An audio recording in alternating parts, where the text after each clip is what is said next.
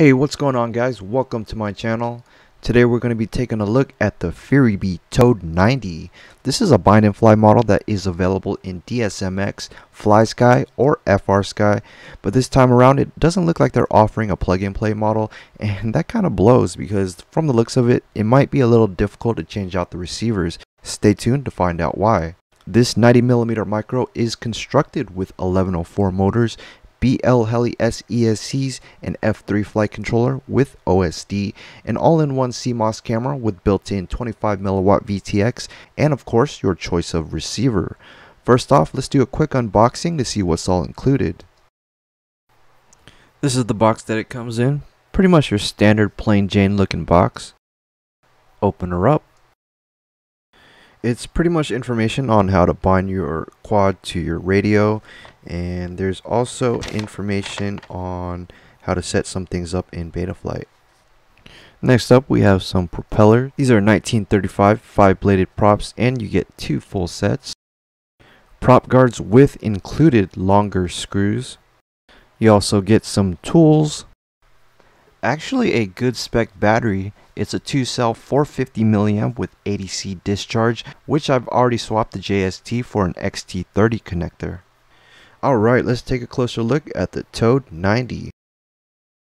So this is how it arrives with the props already installed for you, as well as the battery strap, which is not my favorite when it comes to battery straps, but it is already installed on there. I mean, if it were not, you would have to take the flight controller off just to install the strap.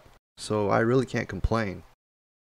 Before we move on, let's see how much this thing weighs. Alright, first up, the quad without a battery, 70 grams. Let's see how much this weighs with the battery.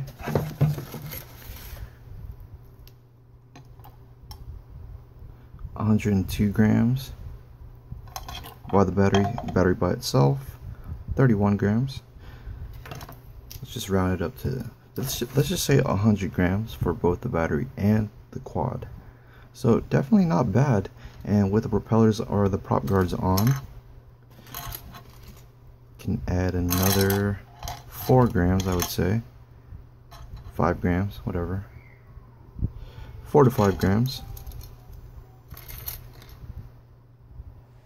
I'll start off with the motors and work my way around to show all the different parts. These are Happy Model branded 1104s, and they are 7500 kV.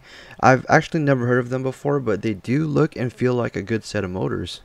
And we'll see how they perform after I get a couple flights in. The bell does feel nice and solid. There's no up and down play. And connected to the motors are some 1935 5-blade props, which should perform well. Just keep in mind, more blades usually mean more amp draw and power, but less flight time. And as far as durability goes, it's not the greatest either, which is probably a good thing that there are 2 full sets included in this pack. Alright, I'm just going to remove the props so you get a better shot of the motors. Ooh, nice and shiny. It's cool. And it has 4 holes to make it easier to find the holes when you install the props. The motor wires have heat shrink wrapped around to prevent it from getting caught up in the blades, so nice touch there. When you have the Toad in your hand for the first time, you'll probably notice how solid it feels. I think it has a lot to do with just how thick the main plate is. Let's see how thick it measures. I have a pretty cheap caliper, so just give or take 1.1 millimeters. So let's say 2.5 millimeters for the main plate. Very little flex in the arms. Alright, now let's measure the top plate. Let's round this to 1.5 millimeters. Moving right along, let's check out this camera. But before I talk about the camera, I just wanted to mention that the camera up tilt is very limited. You can see that the antenna comes in contact with the frame, which prevents you from using a higher up tilt. It arrives with the camera pointing directly forward. Unless you plan on only hovering the quad, you're not going to have any issues. But if you plan on flying fast, well, yeah, it's going to be a drawback. Anyways, this is an all-in-one camera and VTX combo. For the camera portion, it's got a 600 TVL resolution with a 1/4 inch CMOS sensor, and directly connected to the back is a 25mW VTX with 48 usable channels. The specs state that it should be able to reach ranges of up to 200 meters. There are 2 buttons on this. The button on the front will change video modes from NTSC and PAL, as well as flip the picture. The rear button changes channels and bands by either using a long press or short press. With the 4 screws loosened, you can now adjust the camera's up tilt, and as you can see, by not very much.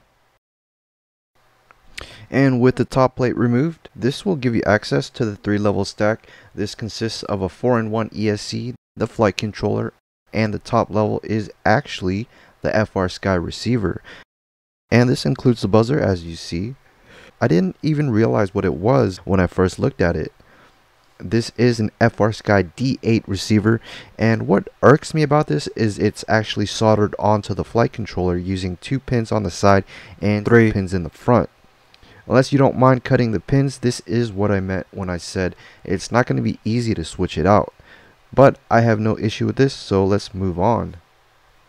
Right below the receiver, we have an Omnibus F3 flight controller that comes flash with Betaflight version 3.2, which is definitely good. There's a lot of new features that come with 3.2 and newer. And I'm going to run through the Betaflight settings and just change a few things to get it more to my liking. If you like to arm with a switch and also have the motor spinning as soon as you arm, go ahead and uncheck these 2 boxes. And then under system configuration, what I do first is set both the PID loop and gyro rates to max just to see if it will run okay. If the CPU load stays under 35%, then you should be fine. In the Toad's case, the maximum it will run is 8K gyro and 4K PID loop. If you fly in any mode other than acro, you're going to want to leave accelerometer checked on, and we don't need barometer, so we can go ahead and remove that. And under other features, the only setting that you're actually going to be using is the OSD, so you can remove the LED strip. Also, if you plan on using black box, make sure you check that one or turn that one on. As for everything else on this page, I'm just going to leave it as is, and don't forget to save. Alright, so PID tuning. It looks like they just used the stock Betaflight settings, which should be fine. But usually I like to change things around just a little bit, and here is my settings. All I did was adjust a few numbers around under PI and D, and then I increased the rates. At the time of this recording, I haven't tested how these fly yet, but I'm assuming they should be good. But if not, then I'll re-record this. Otherwise, I'll just leave this as is. Under this page, it's a good idea to make sure your radio is trimmed. To do this, first make sure your props are off the quad and power it on, and then turn your radio on. If your quad is already binded, you should be able to see the bars move in accordance with the corresponding sticks. Make sure all the sticks are centered, and then using the trim buttons on your radio, get all the numbers on the screen as close as possible to 1500 or center, and then hit save. One other thing, make sure the channel mapping is the same as what you have on your radio. If you've left your Tyrannus stock, it should work fine. For me, I need to change it back to AETR. And under the modes tab, this is going to be how I like to set things up. So yours probably will be different than mine, but you can use mine too. First, I like to have ARM as its own switch. In case of an emergency, like if I lose picture during FPV flying, I can easily get to the flight mode switch and turn horizon mode on, just so that I don't end up flying straight into the ground. And the last one I used to turn on the buzzer. And as you can see, I set them all using their own switch.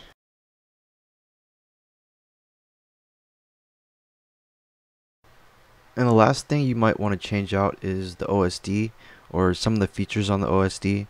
I try to keep things at a bare minimum, like voltage, the timer, flight mode, and that's pretty much what I usually use. Alright, and underneath the flight controller we have a 4-in-1 BL Heli S ESC. By the way, all these boards are using the 20x20mm mounting holes. This BB2 ESC is rated at 10 amps with burst rates of up to 15 amps. It is using BL Heli S firmware 16.5 and is capable of running up to D-Shot 600 protocol. On the product page it states that you can run 1 to 2S LiPos. My guess is that this is an error, and it was supposed to say 2S to 3S LiPos. When I go out and test fly it, I'll be testing both 2 and 3S batteries, so I'll let you guys know if anything burns out. but I'm sure it'll be fine. Oh wow, I think that was the last component. Actually, one last thing. This quad actually comes with a JST connector. I've already swapped on an XT30, and it's totally not necessary. It's just that all my batteries use XT30s, so I figured I'd switch this one over too.